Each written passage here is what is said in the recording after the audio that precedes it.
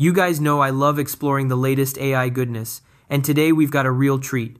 We're going to be talking about a new AI video tool that's doing some incredibly cool, next-level stuff. Imagine being able to create videos featuring a specific person or character doing exactly what you want, just by using a mix of images, text, audio, or even other videos, and having that character stay perfectly consistent. This is fast becoming a reality with a new tool called Hunyuan Custom. Now, tools this powerful often sound like they need a supercomputer, right? And we will talk about what it takes to run the full setup locally if you've got the hardware. But here's a little something to really get you excited. I'm also going to show you how I got to test drive a version of this myself.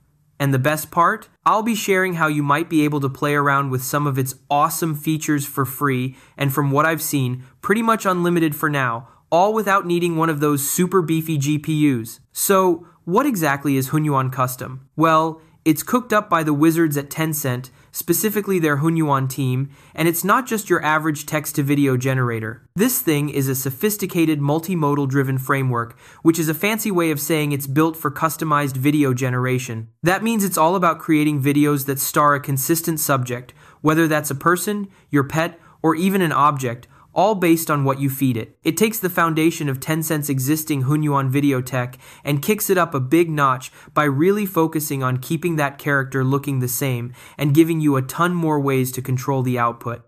The main goal here is to leapfrog some of the common headaches in AI video, like when your main character's face seems to change every few seconds, or when you just can't quite get the AI to do what you want. With Hunyuan Custom, the idea is you can give it a picture of someone and then use text prompts, a sound clip, or even another video to direct what that person does, what they say, or how they show up in a completely new scene. We're talking virtual try-ons, making a still photo burst into song with an audio track, or even smoothly swapping characters or items in videos you've already got. Now, let's get to the really exciting stuff, the examples, because honestly, this AI is freaking legendary.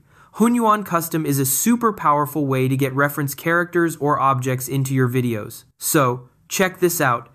If we give it this photo of a girl and then tell it, the girl plays house with plush toys in the living room, this is what we get. Look how accurately it generates the girl. She looks exactly like the reference photo. Or here's one that's even more impressive. Let's say we have this input image, and for the prompt, she is taking a selfie in a busy street. She holds a smartphone in one hand and makes a peace sign with the other. The background is a bustling street scene, and boom, that is what we get. Plus, notice how her outfit and the text Hunyuan on her shirt stay consistent through the whole video. This is insanely good quality. It's not just people either. If we upload this image of a poodle and then write, "A dog is chasing a cat in the park," that is indeed what we get. Plus, you can upload multiple reference images to add to your video. So here, we have this woman holding a paintbrush and drawing a picture of the cat, and that is exactly what it generates.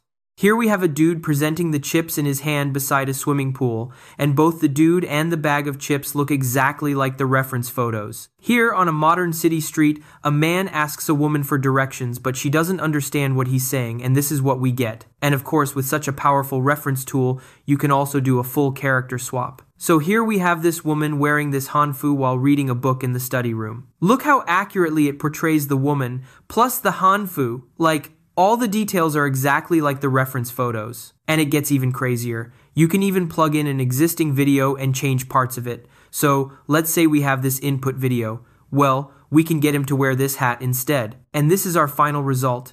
How cool is that? Here's another example where we have this reference video, and if we want to swap out the teddy bear with this husky plushie, that is indeed what we get. Note how seamless and accurate it does the swap. This is so impressive. Here are some more examples. So you can see, with this tool, consistent characters in videos are finally here. All you need is a reference photo, and you can get that character to wear any outfit, be in any setting, and do anything. I mean, within the next few months, I predict that we're going to see full AI-generated short films that actually look good, with consistent characters and a good storyline. Check out these additional examples of having multiple reference images in a video, and I really like this one. This looks like a legit boxing fight with a panda. Like, they are actually sparring with pretty fast punches. Super cool. And, as you might have guessed, this tool is going to transform the advertising industry. You don't need to hire any actors or any videographers or anything like that. You just need a photo of the model or character and then a photo of the product, and then you can get them to do anything with the product in a video. Here's another cute example of a dude with a penguin. By the way, aren't penguins like the cutest things ever? Here's another example of an insane video swap. Let's say we want to swap this left clownfish in the reference video with this white fish over here. It pulls this off seamlessly. And you can even do this for anime characters, like this. Notice it swaps only the character while preserving all the other details, like the text in the video. Oh, did you think we were done yet? We're not done yet. This also can do lip sync.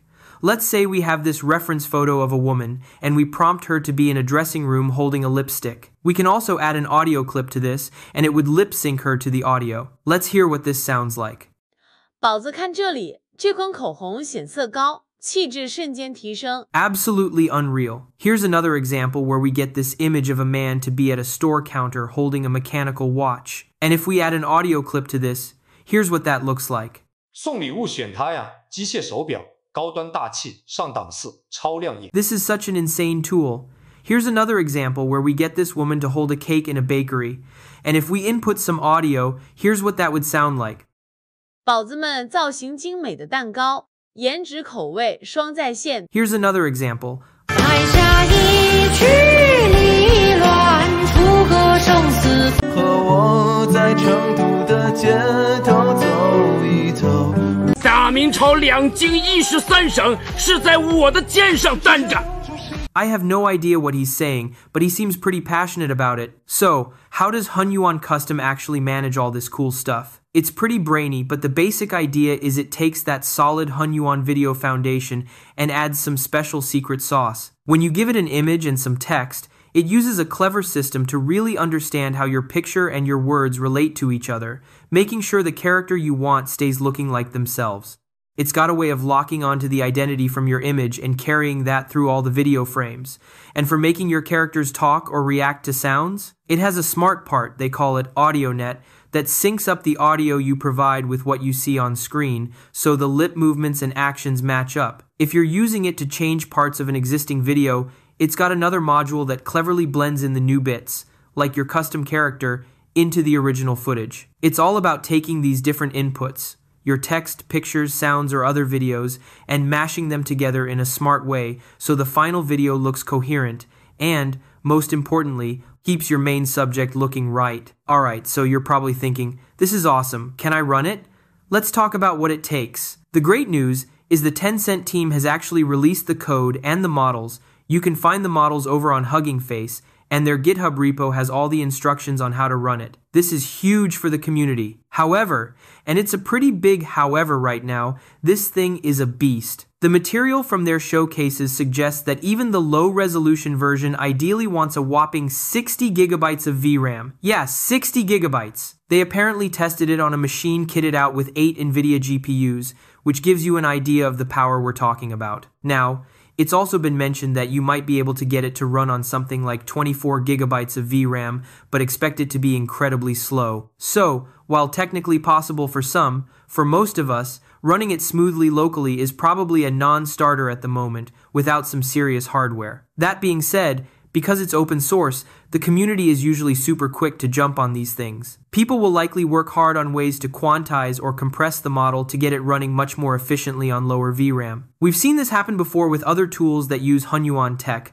like FramePack, which originally needed that hefty 60 gigabytes, but can now run on as low as 4 gigabytes of VRAM thanks to community optimizations. So, fingers crossed, it's probably only a matter of time before Hunyuan Custom becomes more accessible for everyday users. Alright, so you've seen the amazing demos on their project page, and you're probably wondering, can I actually try this thing out myself without selling a kidney for a new GPU? Well, let's investigate. So, if you head over to the Hunyuan Custom project page, right at the top, you'll usually find links to their GitHub and a Hugging Face space. There is an option that said, try it now. So, of course, I clicked on it. This takes you to what seems to be their playground. First thing, you'll likely need to sign up, which you can do with your email. Quick heads up, When I landed there, it was all in Chinese. If that happens to you and you're using Chrome, just right-click and hit Translate to English, and voila, problem solved. Once you're in and the page is translated, you'll see the main interface. The interface is pretty straightforward.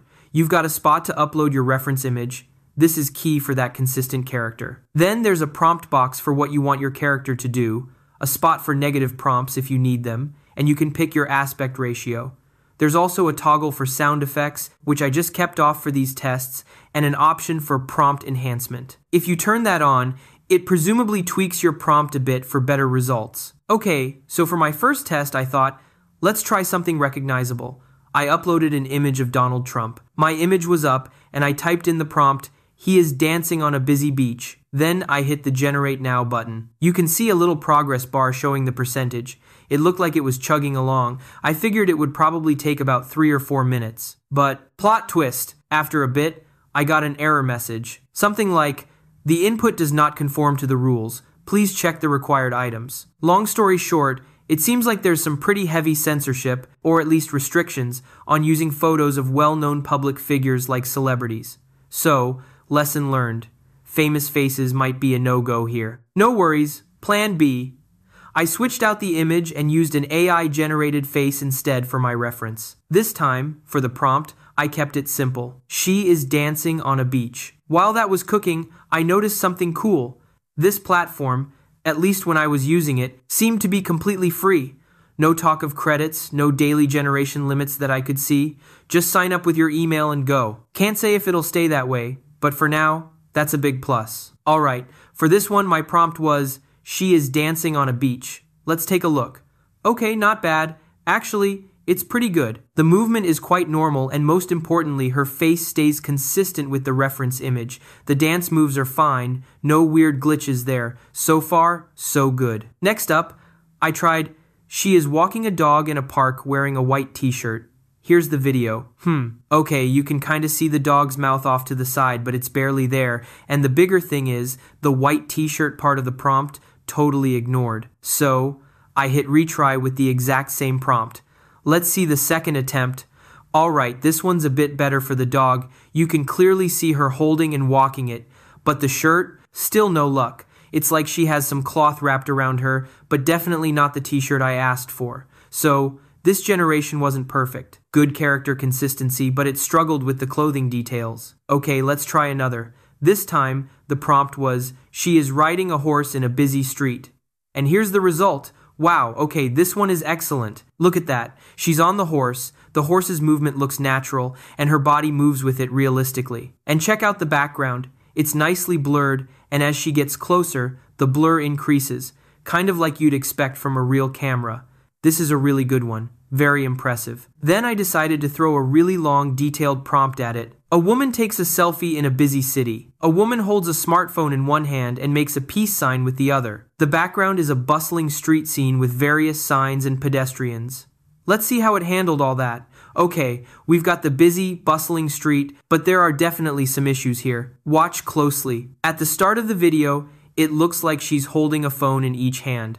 Then, a mysterious third hand pops out of nowhere making a victory sign. After that, one phone vanishes, and she makes the peace sign with that hand. So yeah, some definite weirdness there. The video quality didn't quite match the prompt's complexity. It's not perfect, and honestly, some other video generators might handle a prompt like this a bit better. Next I tried, "A woman is listening to music and cooking snail noodles in the kitchen." Here's what it came up with. Look at that. It's generated in slow motion, which is interesting. But she isn't actually cooking. There's no flame under the pan, it's just sitting on a table with noodles in it. And instead of headphones, it seems like music is just playing openly while she dances in slow-mo. Overall, it's not a terrible generation. The video itself is pretty decent, but it missed the mark on the cooking part and the headphones. Let's try a more artistic one. In a music rehearsal room, a woman holds a violin, concentrating on playing. The melodious sound reverberates within. And here's the video. Okay, this is nice. A perfect video, I'd say. She's holding and playing the violin, and the movements look really convincing. It genuinely feels like she's playing. This is a very good generation, in my opinion. Finally, I wanted to really test the outfit changing again. So, I used the prompt. A woman wearing hanfu is reading a book in the study room. And this is what I got. Okay, she's in a study room, she's got a book, she's reading, all that's fine. But the dress. I specifically asked for Hanfu, but she's wearing the exact same outfit that was in the original reference image. So, it didn't change the dress. That seems to be a recurring issue if the reference already has distinct clothing. So, after all that testing, what's the verdict on this particular playground version? It looks like this platform, right now, focuses on the Hunyuan Custom style of single image reference for consistent characters. I didn't see options to upload multiple reference images, or use a video as a reference, or even input audio for lip syncing or driving the animation, features that the broader Hunyuan Custom framework aims to support. It is definitely doing the custom consistent character part, but as we saw, it's not quite perfect yet, especially with things like following specific clothing prompts if the reference image is too dominant. It feels like it needs a bit more polish and improvement, but hopefully we'll see an updated version soon. If you want to try it out yourself, and remember, when I used it, it was free and didn't seem to have limits. I'll leave a link in the description so you can check it out.